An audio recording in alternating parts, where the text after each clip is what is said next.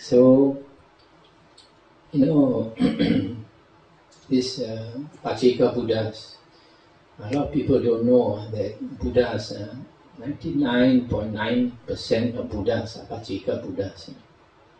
99.9% of Buddhas refuse to teach. Because if you try to teach, sometimes people don't understand, people don't accept the teaching, sometimes people talk bad about you.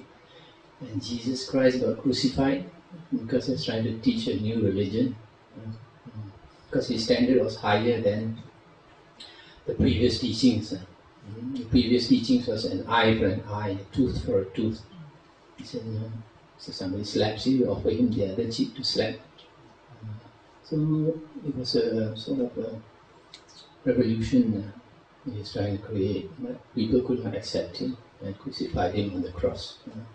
That's why 99.9% of Buddhas refuse to teach. But are they selfish? Are they not compassionate?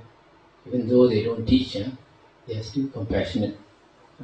They show the way out of samsara. They still come on arms round to give the chance for people to get married, and also show other people the way out of samsara.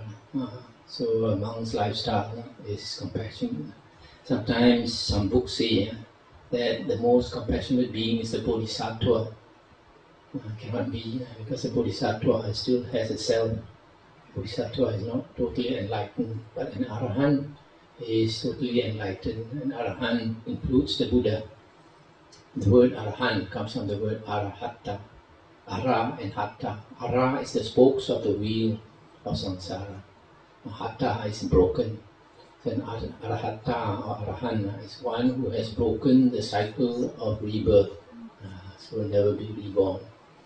And there are three types of Arahants. One is a Sammasambuddha, another one is a Pacheka Buddha, the third one is a Arahant disciple. Buddhas are actually self-enlightened Arahants. Buddhas are actually Arya from the past life, and then when they get reborn in their last life, there's no more teaching in the world.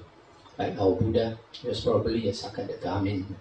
So he struggled very hard because there was no more Dhamma in the world until he became enlightened. So that is the Buddha, self-enlightened Arahant. So the most compassionate beings are Arahants because they have no more self.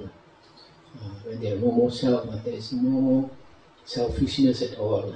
They see all beings as the same as them. So how can they not be compassionate?